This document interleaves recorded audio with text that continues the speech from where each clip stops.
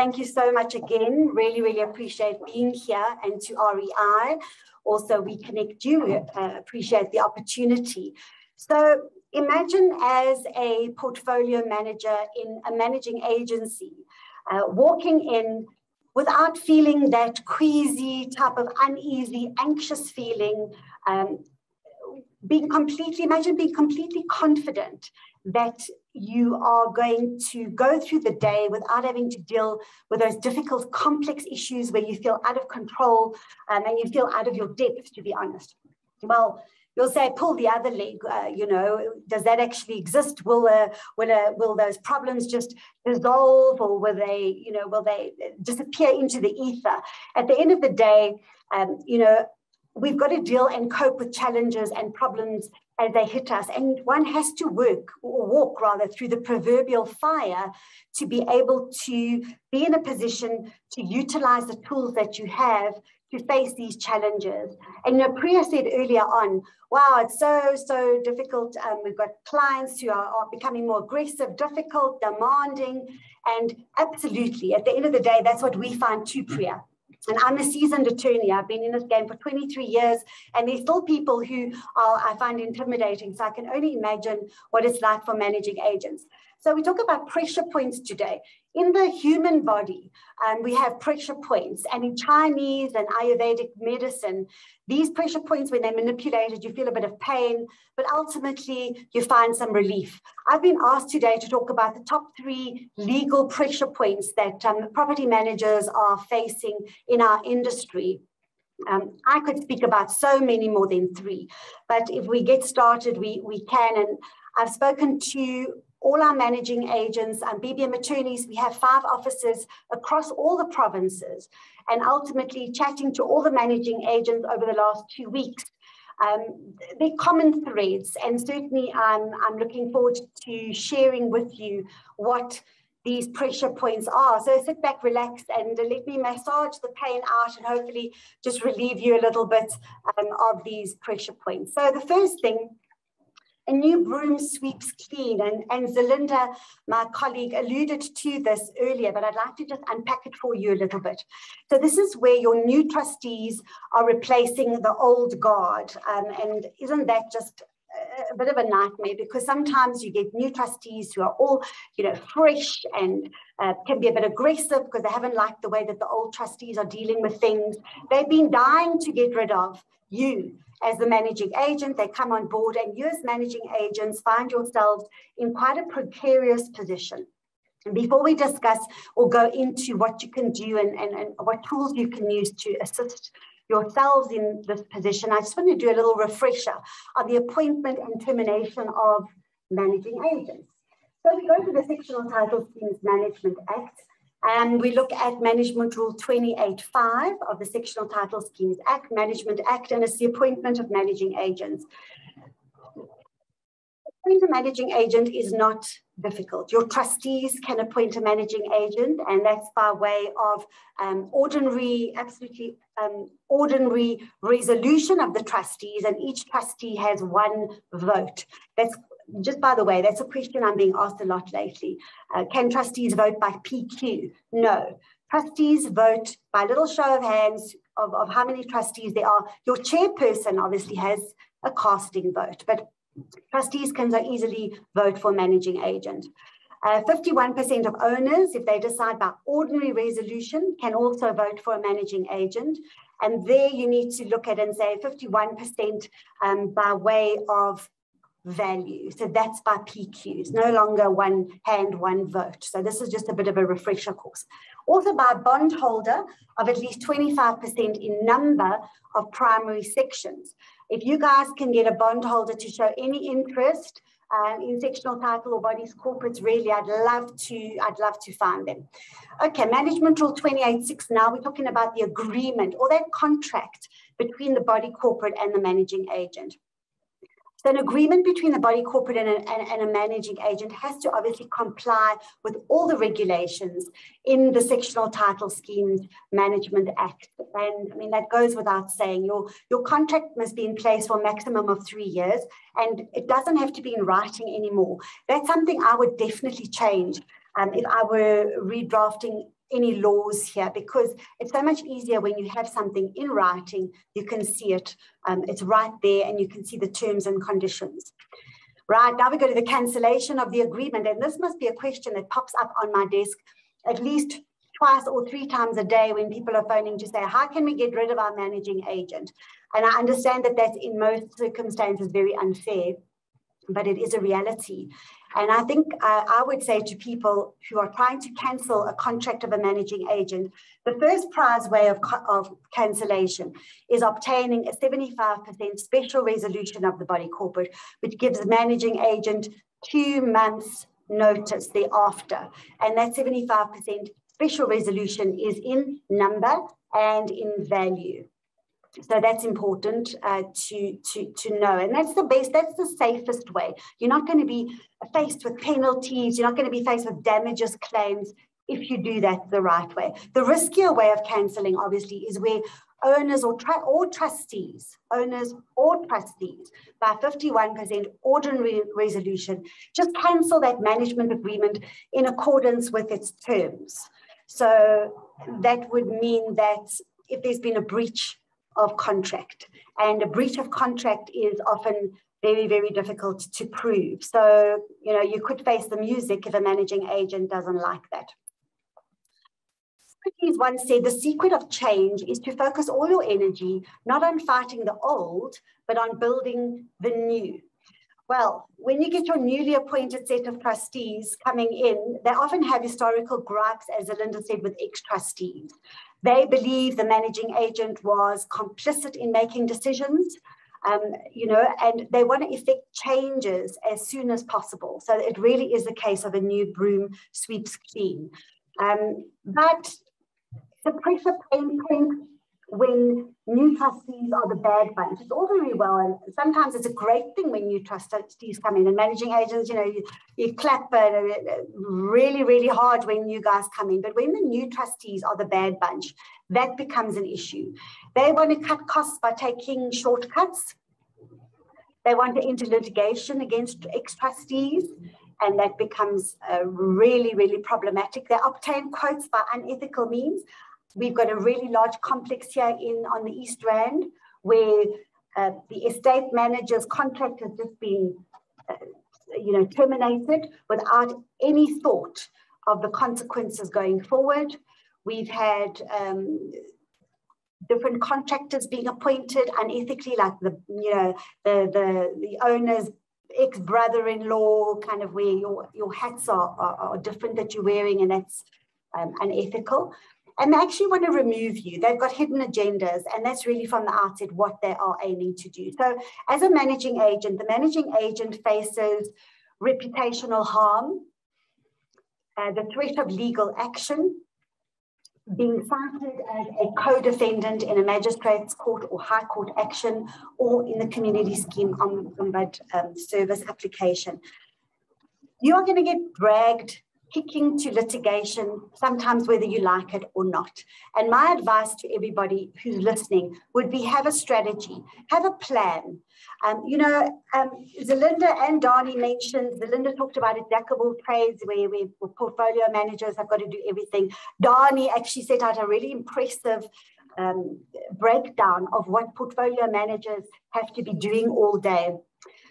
You've got to have somebody who's a little bit different in your company, who takes on the legal stuff, because it's a distraction, it's a disruption, and it creates a huge amount of stress for your portfolio managers. So just think about setting up a strategy to deal with these things. It's also a cost point of view. So I've got some advice for you on your pressure relief here. Firstly, ensure that you have insurance in place to cover the prospect of litigation. And that's top of mind for me. Set boundaries at the beginning of this new relationship. So as soon as a set of new trustees come in, have a meeting, a face-to-face meeting where you discuss things that have maybe gone, you know, what they think wrong in the past. Set the boundaries that you're not going to kind of tolerate going forward on a bad footing, and that you do have a reputation to protect. Communicate your reasons for utilizing the different contractors that you're utilizing. Maybe they don't know what your rationale is. Maybe they've just heard gossip in the complex around how you've operated. We know that building trust is tough. You've got to walk this sort of objective tightrope, and it's truly a delicate dance. Something that you may want to consider at the beginning of this relationship might be mediation.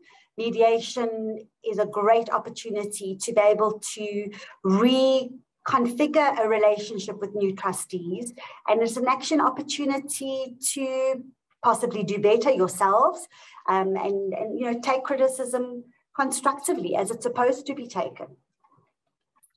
Okay, so pressure point 2, health and safety headaches. A lot of my managing agents said managing agents are worried because all this pressure being placed on them to be compliant in terms of the Occupational Health and Safety Act, just getting too much. And we know that trustees of sectional title schemes have to, in law, adhere to the Occupational Health and Safety Act 85 of 2003. And that act's purpose is actually to protect people who are working in the scheme from potential hazards. So if you've got somebody on a ladder, if you've got somebody who's utilizing machinery, some contractor who's come on board, just consider it's a little bit difficult to use, and I know that managing agents want to use, sometimes because they're cheaper, the sort of Bucky Brigade guys who come into the complexes. But I think, if I was working in that kind of environment, I would really, just from a safety point of view, just go for the guys who've got a bit more of a reputation. I've said here, contractors should sign an indemnity holding the body corporate harmless in respect of any claims against them. So I have a contract here in front of me. It's an agreement in terms of Section 37(2) of the Occupational Health and Safety Act. And every contractor who comes and works in that complex should be signing an agreement like this. It's 2-3 pages. It's nothing daunting. If any of you would like a copy of this agreement, please, with pleasure. I'm very, very happy to provide it at no cost. It talks about things like your contractor has to warrant that all its employees, agents, contractors or subcontractors are registered and covered in terms of the Compensation for Occupational Injuries Act, so that you as the body corporate are getting further and further away from any claim if something should happen. If someone falls through a roof, falls off a ladder, falls off the roof, whatever happens, very dangerous. So that managing agents are concerned that they, trustees are taking this legal compliance and placing it squarely on the shoulders of the managing agent. If we talk about compliance in terms of the Occupational Health and Safety Act, let's just break it down. What are we actually talking about? Get a bit practical. So the first thing is signage around the complex. And since the POPI Act and all your consumer protection acts, we've been inundated with questions around disclaimer signs. And yes, you do have to have disclaimer signs around your complex. It's vital, and those disclaimer signs need to be placed in a prominent position. Also, signs which show any kind of evacuation process, should there be a fire, that is pretty important, I would say. And with POPI, include your POPI disclaimers in your normal disclaimer signs. I think disclaimers can't be underestimated, and I think that they need to also show where your firefighting equipment is. Also, that there are stairs with handrails. That's pretty important. We had a case in the Equality Court that went against our body corporate that I acted for, where they didn't have those kind of signs showing where the rails were. That was a problem. Also, lifts. We need procedural signs both inside and outside the lifts should anything go wrong, to indicate potential hazards. And all lifts have to undergo a monthly checkup. After that, I think it's 24 months. Every 24 months, you've got to have a comprehensive maintenance update, and you need to get a report from somebody to comply with the Occupational Health and Safety Act, from the people who are fixing these lifts. And that you don't want any dramas with lifts at the end of the day. So a vigorous inspection is necessary. If we go to pools, obviously pools goes without saying. Disclaimer signs, disclaimer signs, disclaimer signs. You also need a spring activated lock there at your pool. and a net is also imperative. I think that's the sign's got to be visible. Don't put it at the back of the pool where no one can see it. Place it right in front as you're opening the gate. Firefighting equipment. Firefighting equipment, I think you need to keep a register of all the firefighting equipment. And as far as my knowledge of the Occupational Health and Safety Act is, you have to have a sticker on that firefighting equipment showing when it's going to expire. We've had many cases. I remember a really bad case in Cape Town where the trustees were held, this was early on actually in my career, where the trustees were held personally responsible because they didn't have firefighting equipment on every level at their complex. Also compliance certificates. We know our normal electricity compliance certificates, electric fence compliance certificates, have them available and just keep them in a nice index so that you know exactly what you're doing. Cleaning contractors, you've got to watch very carefully where they're cleaning. There must be signs up around where they're cleaning so that nobody trips and falls, and there are no issues with them becoming involved in contracted or protracted rather litigation. Then you've got public liability cover. We know that it can't be less than 10 million rand. Important for you to advise the body corporate about all these things. Before I go on to how you can relieve the pressure here, I just want to also talk to you about Deploy versus the Cascades Body Corporate. It's an old case. It's a 2013 case. And I've always found the facts quite extraordinary. The gist of it, just so that, from a quick explanation point of view, is that there's a legal duty to ensure that the property is in a safe condition, so that all owners and all visitors can walk around that complex. And the judge said it's no different to a hotel. It's no different to any kind of business, a body corporate. And the facts of this case were quite interesting. The body corporate, they were quite a robust bunch, and they really cared about their scheme. And they needed to find an employee or somebody to run the maintenance and repairs, like a caretaker type of person. And Mr. Deploy was very well known in the scheme for complaining and always being extremely pedantic about what was going on in the scheme. So the body corporate thought, who better to put in charge of this than Mr. Deploy, which they did. And he was apparently very excited. He drew up schedules. He had his teams out every day.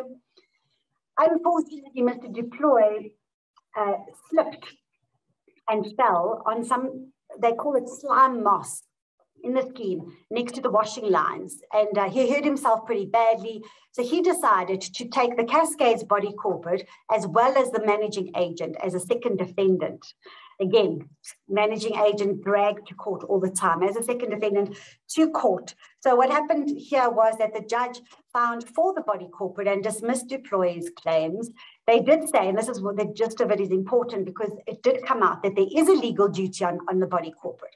But in this case, the body corporate was successful in proving that they actually had not been negligent, and that Deploy should have known the lay of the land, specifically since he was in charge of most of it, and he didn't get the monies that he thought he might be getting. Also, they found the managing agent to be really, the judge used the words diligent and conscientious in her duties, and he wasn't in any way liable either.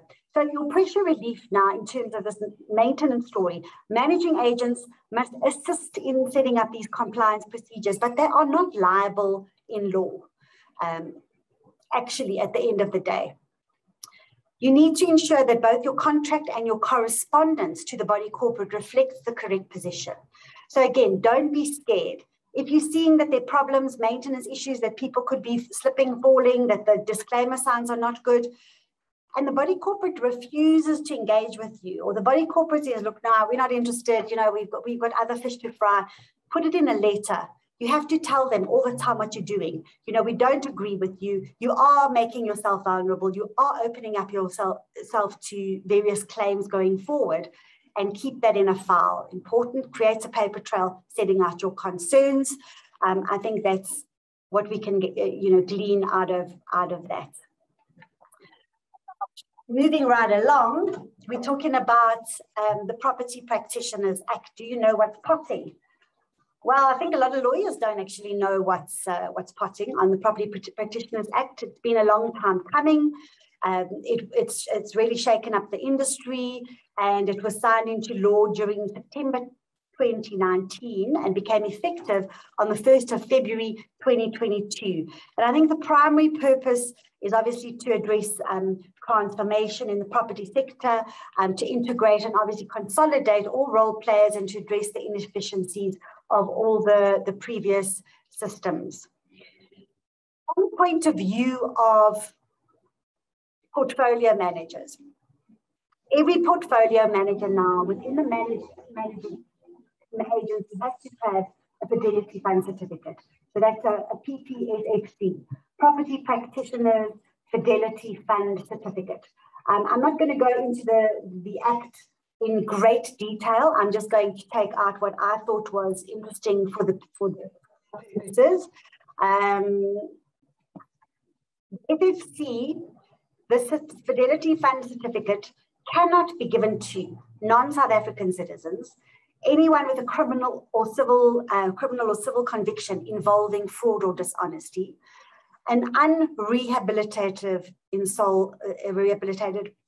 insolvent or a person of unsound mind, persons without a valid tax certificate, any person found guilty by any court or tribunal of unfair discrimination against anyone on the basis of race or gender. I found that one really interesting because that's never been done before. Yeah, I think it's great. It's important. Persons who are not in possession of a valid BEE certificate cannot have a fidelity fund certificate. And that's what we're going to unpack now. Excuse me.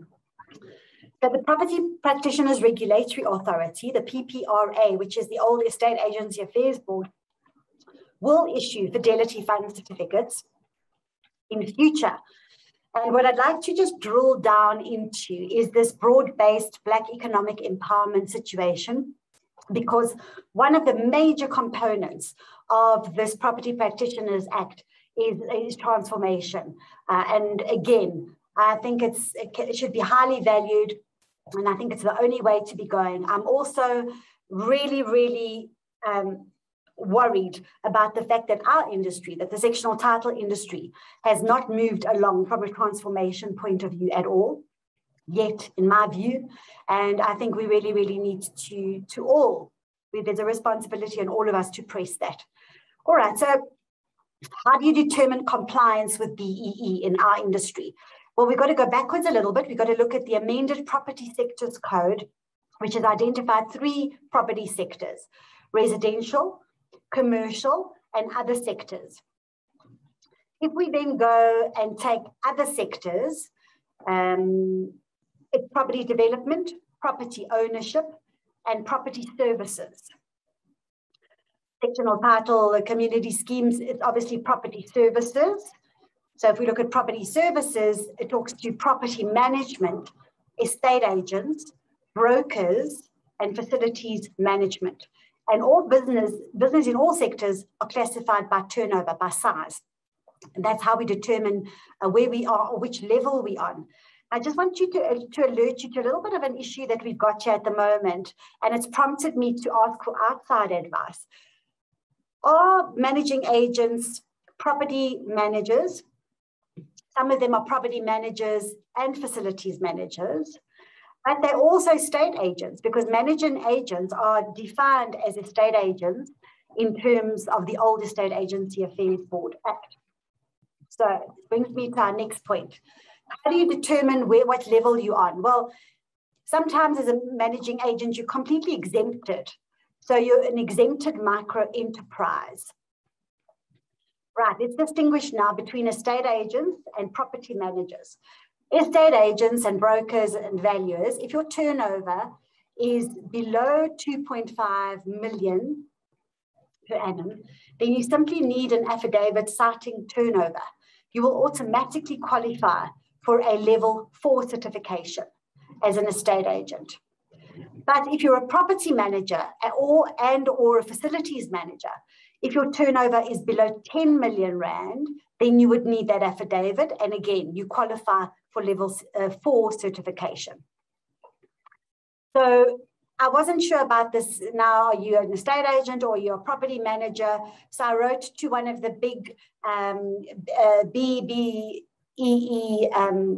compliance companies, one of the largest in the country, and an advocate by the name of Lene Boshoff came back to me and said that she would say that managing agents would fall under property managers. So that's still subject to a little bit of debate, but I'm sure we'll gain clarity as we move forward, because like all these acts, the dust needs to settle. People need to come into the whole operational side of this act. And which we'll only see at probably the end of the year. Okay, so qualifying small enterprises, we move on, called QSEs. Estate agents between 2.5 million and 35 million must comply with something called a QSE scorecard.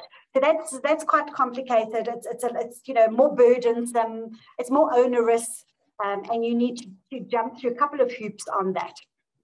If you're a property manager and a facilities manager, then the threshold is between 10 million and 50 million, and you must comply with the QSE scorecard. And my last category here is a generic entity. So these are the huge, like an estate agency with turnover over 35 million per annum, much bigger. They must comply with a generic scorecard, and so must property managers and facility managers that have over 50 million turnover per annum. If an EME or a QSE, this is a whole new language for everybody, is 51% Black owned, they'll qualify as a level 2. And if 100% Black owned, they'll qualify for level 1. Okay, so there we go. Other points of interest on the Property Practitioners Act. If you're sitting here as a portfolio manager or you head up a managing agency, just remember from now on all your letterheads and your marketing material, a guarantee regarding the existence of your Fidelity Fund certificate must appear. The professional wording is registered with a PPRA. So just pop that onto all your correspondence so people can see it. All agreements must contain a sentence with the following prescribed wording. Name of property professional. So if you wanted to say, Marina Constas hereby warrants the validity of her Fidelity Fund certificate as at date of signature of this agreement. All your contracts, your managing agency contracts must have that included. Just bear in mind that attorneys are not defined as property practitioners. We've got our own law society regulations and Fidelity Fund certificates to comply with. Regulation 35 of the Act talks to undesirable practices. So bodies, corporates and homeowners associations are not allowed to oblige owners to sell their properties through a panel of agents to the exclusion of others. Always a bone of contention at every seminar I've ever spoken at, especially the very large community schemes, the HOAs, have come to me and said, you know what, I want to sell my property, but they tell me that there's a panel of 5 large estate agents and they're the only ones who are allowed to sell in my scheme. And that is now very much not something that you're going to be able to do. There's nothing wrong with procedures which a lot of estate managers put in place to get the estate agents up to speed with what they're doing, how everything runs. Nothing wrong with really asking your estate agents to follow all the directives given at these meetings. You can have a meeting, you can have something in writing, but certainly you're not able. It's been completely anti-competitive, and that's an undesirable practice that the Community Scheme Ombud Service is also. When I sat on their board, they were exceptionally anti these kind of anti-competitive processes. Okay, we know that the Fidelity Fund certificates will be issued for a period of 3 years. All applications to be submitted by 1 October in the year that your current certificate expires.